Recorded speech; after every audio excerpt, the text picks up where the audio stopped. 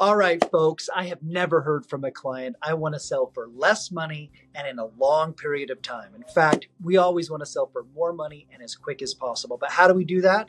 There is a strategy for you to be able to sell for the most money in the least amount of time, but also you want to follow a process. And folks, here's a couple things I want you to think about. Actually, 3 things to think about if you want to make your home attractive and you're looking to essentially maximize your investment. Folks, any property, whether it be your single family home, your multifamily, your rental property, whatever you have that you are looking to sell, there is a preparation process. Number 1 is we've got to get our act together. What that basically means is folks, we want to make sure that we have key repairs and items taken care of just from the beginning. I want you to think of the following. You see a beautiful, amazing piece of property. You walk in and there's a foul smell. All of your senses have turned you off. And that's kind of what happens when people start finding a property, they put it under contract, and they find a number of problems and repairs. It just leaves almost like a bad sense in their stomach where they're like, I think I made a mistake. So if we can take care of these issues up front, do essentially what we refer to as our kind of pre-inspection, or we like to call it the honey-do list, because sometimes these are just maintenance and safety and things that really just need to be taken care of to bring the property to market standard, maybe not even just improve it. So let's make sure that we're going through and that we're taking care of those items because they do improve not only how it shows, how buyers perceive it, but the value that you're going to get out of that home, okay?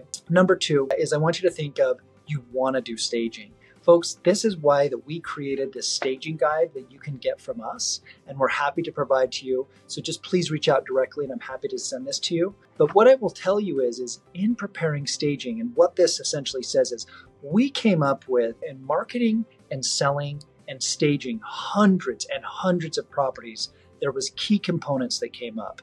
And let me just tell you a couple little things that'll just really help you. I call it, number 1, we want that property to be clutter-free. We want to make sure that property is white glove clean, and we want to make sure the palette of it, the colors, the feeling of it is neutral.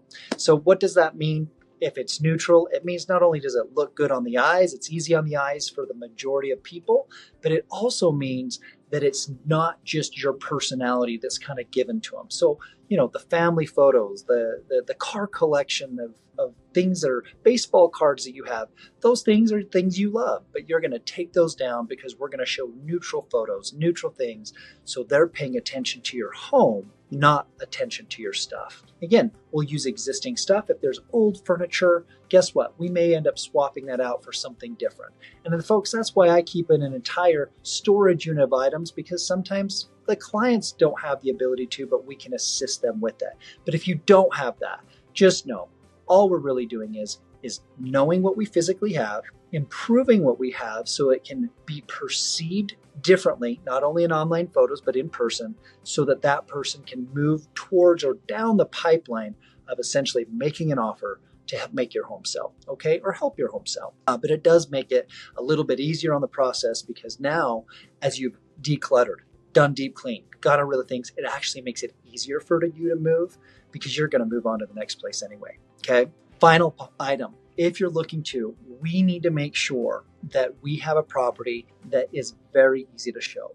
Folks, there was one client that we had, and they were just really mad, and it's because their home wouldn't sell. And the one question that I had to ask him, I said, there's been 32 showings, and you've canceled every one of them. Folks, there's no way that you're going to sell your home if you can't get people through the home. And so just so you know, that home did end up selling because they ended up having showings through, but there is a way to go about it, okay? And the way I go about it is this. Number 1, if you have kids and you have pets, let's just make sure that they're aware of what they need to do and that you also have a case for those. Because if somebody's gonna reach out to you, which it's always gonna be in a time that you're probably super busy, you have the ability to pick up the kids, put away the pets, and have the home in ready condition.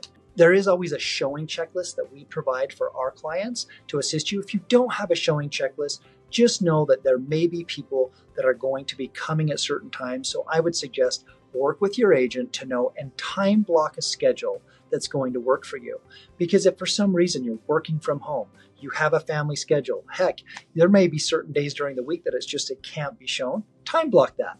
Because then if somebody's wanting to go on a Monday and they see that it's not Monday, but they can go on a Tuesday, Wednesday, or Thursday, guess what? They'll make a change. But just remember this. You only get one chance to make a first impression. Get the buyers through. Give them the ability to. Don't give them a reason to go buy your competition. Okay? If you do these things, I promise you, it's going to make a difference of how it looks and how it's perceived on the market. It's going to make it so that when you're showing the property, not only does it, once they're under contract, the property, they're going to feel really great about it, but they're also going to be excited about it. And you've given them the ability to as many buyers as possible to help you maximize the price. And when you do these things, not only is it showing in pristine condition, but it's also showing better to the market. So if you do get an offer and something goes wrong, guess what?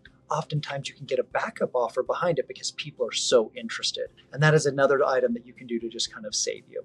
So folks, if you want a detailed plan of how to get your home ready, what you should do, what you should expect, and maybe some suggestions, even if it's just from staging the property or doing a few things, please reach out to us. We're an open book. We're going to help you out, and we look forward to serving you. Thank you.